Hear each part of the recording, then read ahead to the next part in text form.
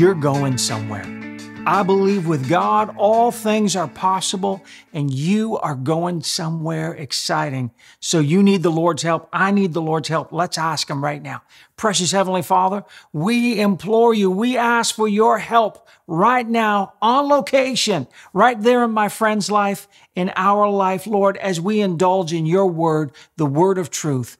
Unfold it, reveal it to us by your precious Holy Spirit. In Jesus' name, amen. Amen. Listen, there is great pressure for many people today, a trial of life, so to speak. And although seasons come and go, you will never, ever forget your choices in this season. Pressure can make diamonds, but too much pressure can also break things, can break people's lives. With God's power, with His connection, you get to decide whether the trials and the tribulations make you or break you. So let's get into this brand new series, Connected. Connected Part 1. We're going to subtitle this, Connected, Directed, and Protected. In the professional world, you've got to be connected. You need influential relationships. You know the old adage, it's not what you know, but who you know. It has bona fide leverage to it. In so many ways, it's true. You can't even get to heaven on good works, but you got to know somebody. You got to know Jesus. There's a strange movement today that's a form of autonomy subject to Marxism. Be your own person. Do what you want, but do it the way we tell you, with as much chaos as possible. You know, the funny thing about anarchy is it's being proposed as new thinking. It's just old sin with new skin. We've already been there and done that. It's an old poison that destroys the soul. It destroys your soul. Ray Charles, you know, the late, great, amazing singer, songwriter, he once said this: "What is a soul? It's like electricity. We don't really know what it is, but it's a force that can light a room. God knows what it is and who you are." You and I were never designed or made to be independent. You were made for connection, good, orderly, healthy, God-ordained connections. Connection that transfers power, good, life-giving power. My brother had just bought a beautiful older home, so I was helping him make some of the electrical wiring fixes. The previous owner had cut some corners and allowed some very bad connections in their wiring. I was working in a ceiling box that was a tangle of wires up there, so I'm on a step ladder, and I was sure I'd turned off all the power at the fuse box. Very important. Well, thinking all the power was actually off to the box, I reached to grab a wire and I got zapped so bad the power threw me off the metal ladder and onto the ground. I found out the hard way. That was not a good connection. That's right. Tim Allen, you know, the famous actor, comedian, Santa Claus, the voice of Buzz Lightyear, he said, "My nephew tried to stick a penny into a plug. Whoever said a penny doesn't go far didn't see him shoot across that floor." So apparently I'm not the only one who's hooked up to power in a bad way, right? God wants you connected, but in a good way, in a right way, not a throw you across the room way. And yet connections are vital to have the power flowing in your life to get outcomes. So what's in this for you? What's in this series for you? If you're struggling with loneliness, depression, or maybe fear of the unknown, this is for you. If you're feeling isolated, unmotivated, maybe even just plain discouraged, this is for you. This connected series based on God's word, this is what it's going to do. It's going to address the powerlessness that you feel. Because you see, this is not God's will for you to feel this way, completely powerless. Number 2, it's going to give you real life answers. Life answers that won't break down or fail over time. God's unfailing in what He does. Number 3, it's going to increase your joy and your happiness quotient, regardless of your circumstances. That's the biblical promise that God gives us, that you get to have joy and peace no matter what the circumstances are. And number 4, it's going to cut the head off of lonely in your life. right? We can make real stupid choices when we're lonely. It's going to cut the head of lonely off. And number 5, it's going to give you both spiritual and practical steps on living connected, directed, and protected. Some of us have this illusion of being connected and therefore having power. A 7-year-old little girl, she said, "I appreciate my teachers for teaching me words that help me argue with my parents." That's not quite what we're talking about, but yes, that's the kind of thing we want to save you from. That's what we want to protect you from. Proper connection means potential power, life-giving power. You were designed to be connected. Why? So that you'll have power, so that you'll be lit up from the inside out. The world pursues power, but fake versions, tragic, self-destructive types of power that they believe will enhance their autonomy. As I found out with that electrical box, good power still needs a proper connection.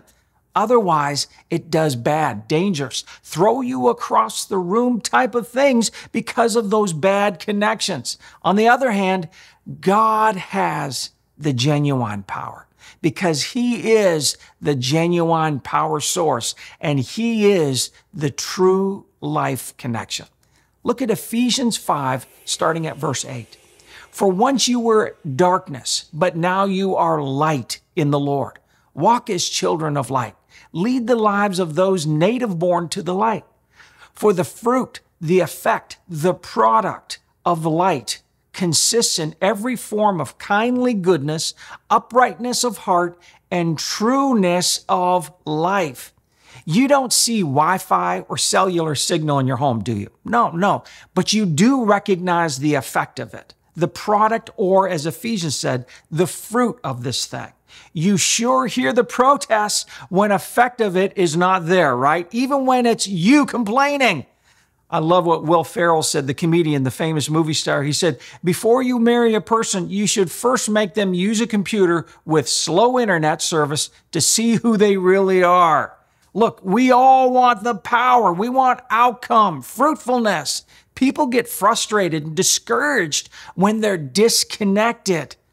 There are aspects and elements of power that you don't see, but you do see the effects of it.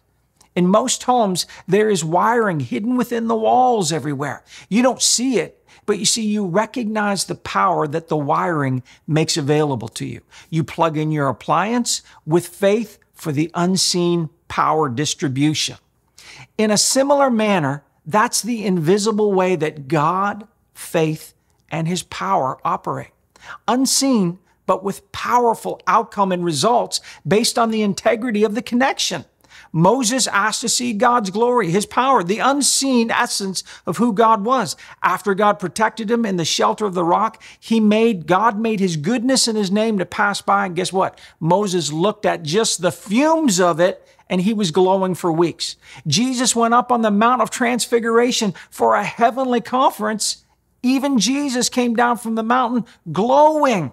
Adam and Eve, they were in the Garden of Eden without sin and without clothes. Yes, naked, but connected, so connected to God and therefore empowered with light from within. Before they sinned, I believe Adam and Eve glowed. There's nothing wrong with your design, my friend. It's your connection. It's your connectedness. If you're not lit, then the truth is you're not connected or you're not connected properly. Look at this light bulb. This is like you. Very simple. You're much more complicated, but this light bulb is like you. A great design. It was created like you.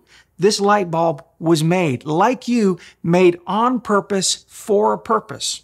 You could see that. Look at that. It's a great design, very simple, much more simple than you, but it was made on purpose for a purpose. Now we know something instinctively about this light bulb. We know that this thing was made for light, to light up. So maybe if I just hold it still, it will evolve into being lit. Nothing happening. Well, okay, So if it's not evolution, then maybe we've got to light ourselves up. Like, maybe we just got to get enough love, enough acceptance and people liking us and get enough Facebook likes. So it's just, it would just, am I getting too close to home? Is that too close to home for you? Would it shock you to know that neither Twitter, TikTok, Instagram, or any other social media platform will light up your bulb? No matter how many likes and followers you get, it's not going to light up your bulb. So maybe it's a matter of light producing activities, right? Here we go. I got my flashlight here. Maybe if we just stimulate the intellect of this design from the outside in, or how about if I just accentuate the curves of this light bulb? Let's face it, there's nothing wrong with getting better in shape, right? That's a good thing. Or maybe it's just getting religious, getting from the outside in, getting some religion, some spiritual sacrificing and praying more. This bulb would just need to sacrifice more. It would get lit up. My friend, it's still not connected, right? Are you connected? And after a while of faking it and trying desperately to work it, you realize it's just futile. You feel futile. You feel like this, you get desperate. Maybe it should just cease to be. Maybe this light bulb should just cease to be. Maybe then it won't feel so empty, so unlit, so in the dark and discouraged. The true light design is meant to come from the inside out. You know that. But you've got to be connected. To be connected, you've got to submit. You've got to submit to the source. The problem with even the word submission is that so many leaders have abused this idea, especially in religious circles. Leaders become so desperate for control that they use the term submit like a hammer. Like a hammer. Can you imagine a hammer on this precious little light bulb? It wouldn't work, but that's not love. You see, that's not God's way. That's not Jesus. He stands at the door and he knocks. You get to connect with him because he offers a place for you, but it's your choice, your call. God gives you the choice, but even God won't force you to submit to your amazing design for light, for life, for love. You get to choose what you're going to do with your design. Now watch this carefully, closely. Watch as this whole discussion gets resolved. It gets resolved as it turns, as the conversation turns and you submit into this great power source for great outcome. The moment you're connected, you begin to shine, not from the outside in, no, but from the inside out, the way God designed you. Jesus is the connection by faith to the power source of life. God's love flows from Jesus into you. God doesn't just want to be with you, my friend. No, he wants to fill you, power you, light you up from the inside out. Isn't that beautiful? Aren't you glad to know that? Praise God. Ray Charles, remember what he said? Your soul can light a room, but Jesus says this, you can light up the world. Remember, although power is invisible, being properly connected, the outcome is illuminating. It shines. Yes, power brings light. That's why to be connected is to be directed, is to be protected. Let's read Ephesians 1, starting at verse 17. This is Paul the Apostle talking to the church. He says, I pray that the God of our Lord Jesus Christ, the Father of glory, may give unto you the spirit of wisdom and revelation in the knowledge of him, in knowing him, the eyes of your understanding being enlightened so that you can know what is the hope of his calling and how rich is his glorious inheritance in the saints. And so that you can know what is the exceeding and unlimited greatness of his power in and for us who believe according to the working of his mighty power. Then verse 20, which he worked in Christ when he raised him from the dead and seated him at his right hand in heavenly places. In the heavenly places. Look, this power lighting you up is the same power that Father God used to raise up Jesus from the dead and seat him at his right hand on heaven's throne. Same power. And you get to have it. You get to possess it. Connected is directed is protected because you don't get some lesser junior power. Jesus came so that we could get the power, His power, His power. But look at the overall tone of those verses in Ephesians. Paul's praying that you know, that your understanding is enlightened. Being an ignorant, Bible illiterate Christian is not fun. It's not directed. It's not good. And therefore, it's not protected. Listen, if you don't know, you will not glow. And to the extent that you know, that is the extent you glow. Hosea 4:6, God talking to His people, He says, my people perish because of a lack of knowledge, because of what they don't know. Bill Gates, you know him, the billionaire co-founder of Microsoft. Here's a quote from him. People always fear change, he said. People feared electricity when it was invented, didn't they? People feared coal. They feared gas-powered engines. There will always be ignorance, and ignorance leads to fear. But with time, people will come to accept their silicon masters. Billy, you need knowledge of the real power source. You should ask Steve Jobs how that thinking worked out in his mortality. No matter how much you have materially, you're still off, unlit, without power. If you're truth ignorant, let me say it again, that's not connected. It's not directed, and therefore unprotected. Jim Rohn, great author, motivational speaker, and entrepreneur, he said this, time is more valuable than money. You can get more money, but you cannot get more time. And you know what? That is true if you're not connected to the source of all time, power, and life. Connected or submitted to Christ, you have mastery even over eternity. Jesus gives you eternal life. He gives it to you. Unfailing, everlasting life and light. Look at what Jesus said in John 7, verse 38. He who believes in me, as the scripture has said, from his innermost being shall flow rivers of living water. Jesus is talking about unfailing streams of light and more light coming out of you. Life moves from the inside out. Not from the outside in, but from the inside out. The light source moves from the inside out. That's why Jesus said a person is not contaminated from the outside in, but from the inside out. God comes into your heart. That's the power plug-in. The light comes from the inside out, just like our bulb. God produces life by putting the seed of His power into the womb of your heart. Light be. Look at James 1, verse 17. Every good and perfect gift is from above. It comes down from the Father of all light, in whom there can be no variation, rising or setting, or shadow cast by His turning. To be a child of God is to be a child of light. To plug in your design requires submission. Here's the bottom line. Your health can't light you. Money can't light you. Your good deeds, your good ideas, your popularity can't light you up. The world's natural outside supply cannot light you up, my friend. It won't light up your design. Only God, the Father of all light, can light you up. Being connected to His Son, with Jesus, you light up. Now, here's a lie that some believe. My light is out, therefore, it must be God's will for me. This is a dangerous mode of thought for anyone, especially believers. Here's the deception. Well, yes, I believe God, but I believe the circumstances more than I believe God's word. Or this, my light is out, therefore it must be God's will that my light is out. The darkness instructs me.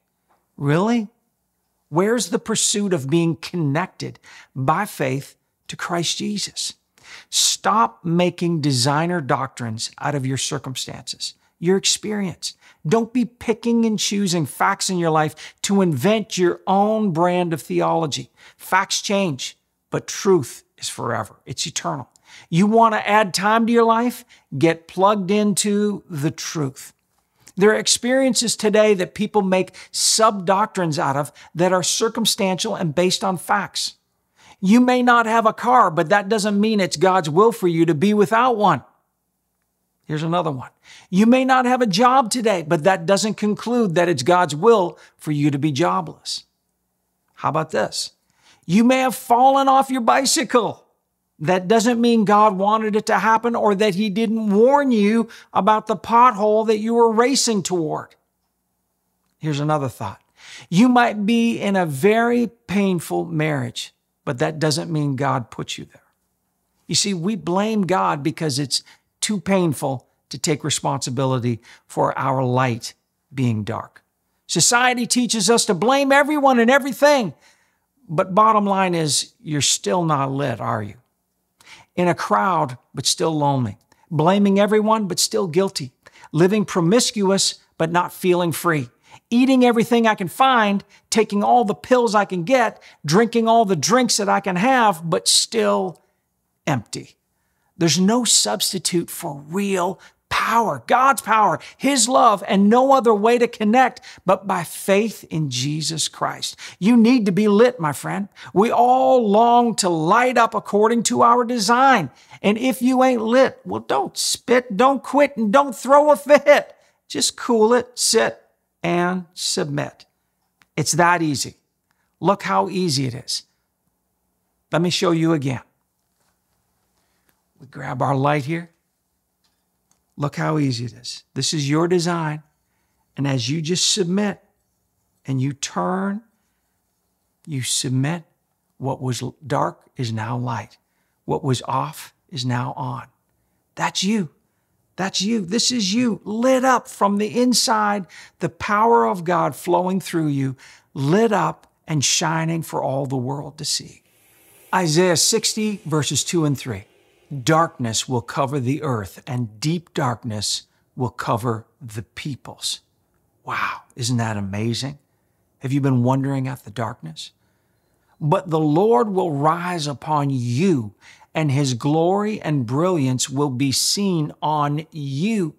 Verse 3, nations will come to your light, and kings to the brightness of your rising. God's light coming up on the inside of you becomes your light in this world. That's you, made in the image of light to be a shining light, shining out for the world to see. Did you get that? The world should see your light. You'll never be happy or content waiting for light to happen, my friend, waiting for someone to shine their light on you or to give you a break or shine their light into you. Give me. No. There is that temporary relief, of course. You can get that temporary high, a little borrowed fake light, but you're still empty, unlit, dark, unfulfilled. It feels so lonely. And yet a crowd doesn't touch the pain of it. Being in a crowd or with others only intensifies the bitterness of it. Look, let God's love fill you, empower you by having faith in His Son, Jesus. And what happens? The light turns on. Let God's love fill you, empower you by having faith in His Son, Jesus, and the light is on. Praise God. Look at what Jesus said here in John 14, verse 6. He said, I am the way and the truth and the life. No one comes to the Father except by, through me. Let God's love fill you, empower you by having faith in His Son, Jesus.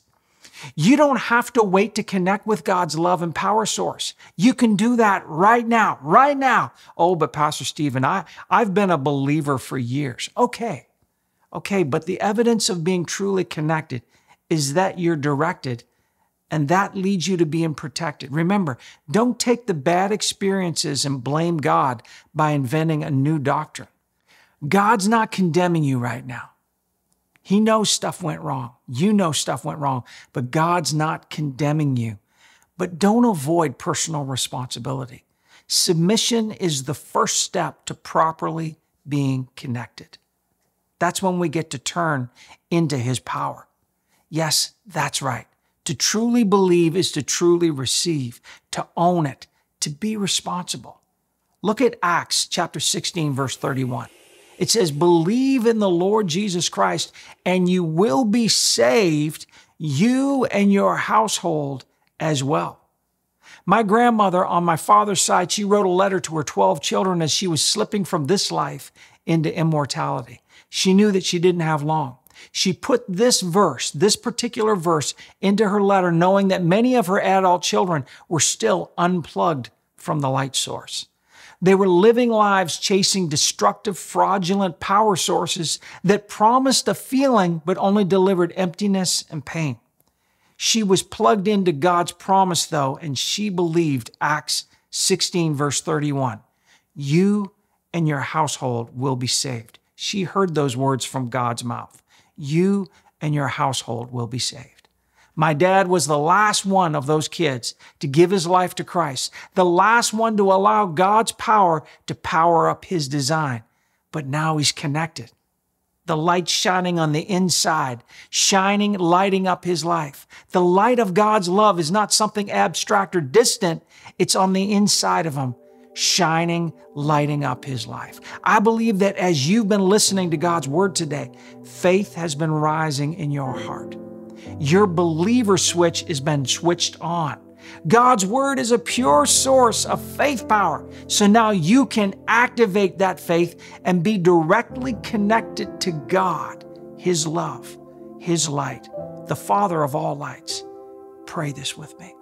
Heavenly Father, I turn away from my darkness, from my sin.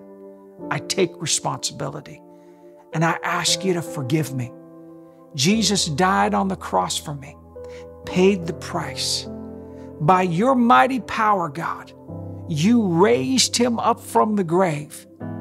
Jesus, come into my heart. Power up my life. Give me your light. Give me your love. I'm born again. I belong to you. In Jesus' name, amen. Thank you for sharing this very important time with us. We pray and believe that God's Word is guiding your life and your future from this moment on. Thank you for your generous support. Together, we're getting God's good news to others. Sign up today for the free Today's Life Talk, an encouraging gift from Pastor Stephen he sends directly to your email. At Living Room Church, you are loved, and we pray blessings on you. Remember, Jesus is Lord, and in Him we can live life strong.